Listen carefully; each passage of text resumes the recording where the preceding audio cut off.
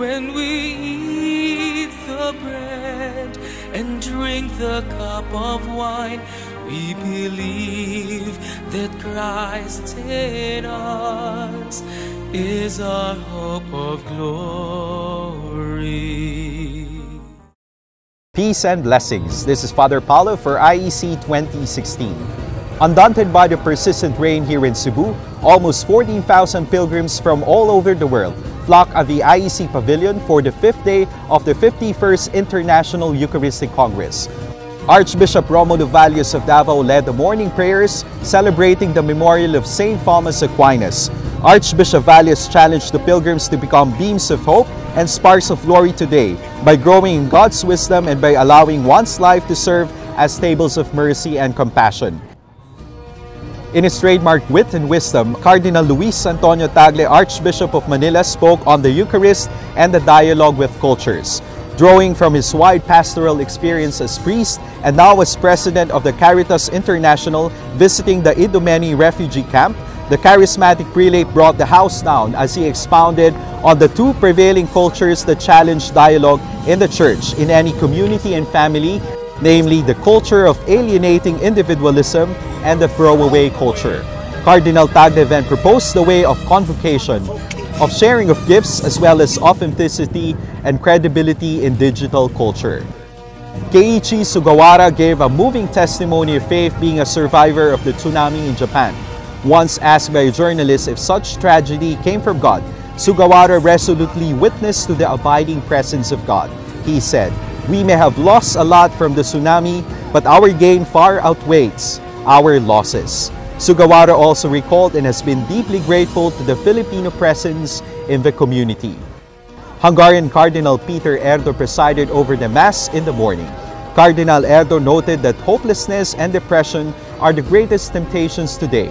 Our mission then is to witness to our faith that life is not an aimless adventure but has goal and meaning, which can only be found in Christ. Moreover, Cardinal Erdo said, "The world needs Christ. The world needs us if we belong to Christ." Amen. A press conference was held in the afternoon. In attendance were Cardinal Luis Antonio Tagle, Archbishop Jose Palma, Bishop Milo Vergara, and Father Jose Kilong-Kilong. Cardinal Tagle reiterated his point. If you want to grow in cultural intelligence, get to know other cultures, such as the culture of the youth today. We need to listen to the youth even if they are angry. Cardinal Tagle stressed the importance of common meals in the family. He said, "Trust, sharing, sensitivity are all developed around the meal table."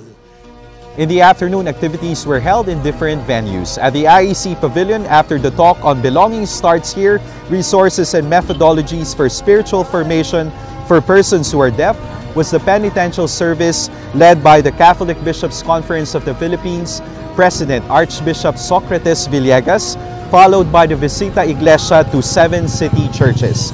Churches visited by the pilgrims were Basilica Minore del Santo Niño, Cebu Metropolitan Cathedral, Santo Rosario Parish, Sacred Heart Parish, Redemptorist Parish, Capitol Parish, and Asilo de la Medalla Milagrosa Parish. During the penitential service, Archbishop Villegas asked that forgiveness reign in the hearts between the shepherds and the flocks. He appealed to the pilgrims, "Forgive us for using un-Christ-like means for spreading love and mercy. May the shepherd and the flock be merciful with each other." The Youth Day, on the other hand, was held at the Hoops Dome, Lapu-Lapu City. Around 5,000 delegates attended the event. Bishop Robert Barron gave a catechesis on Christ in the youth, our hope of glory.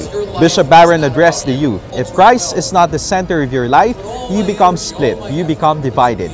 To be a saint, everybody is to say everything belongs to Jesus Christ. Every part of me belongs to that center. Workshops, pilgrim walk, overnight vigil of prayer, and praise worship were held. A Mass was also celebrated to cap the event. Argentinian juggler Paul Ponce and his family once again gave an engaging testimony to the youth. Also in the evening, Voices of God's People, a praise and worship concert was staged, as well as an exhibit, The Fabric of Faith, was held. The 6th day of the Congress will grace the presence of Cardinal John Onayekan, who will give a catechesis on the Eucharist, dialogue with the poor and the suffering, and Cardinal Oswald Gracias on the Eucharist in the Church's dialogue with religions. A General Assembly of the World Federation of the Eucharistic Works of the Church will also be held, as well as deaf tracts facilitated by Mary O'Mara and Father William Byrne. The Eucharistic celebration will be held at the Cebu Capitol building presided by Bishop Jarmuid Martin. You may follow us on our social media accounts.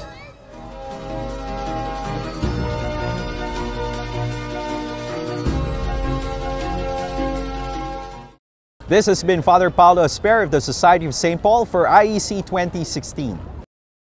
As bread and wine we see gave strength to our hearts and made us shine with glee when we eat the bread and drink the cup of wine.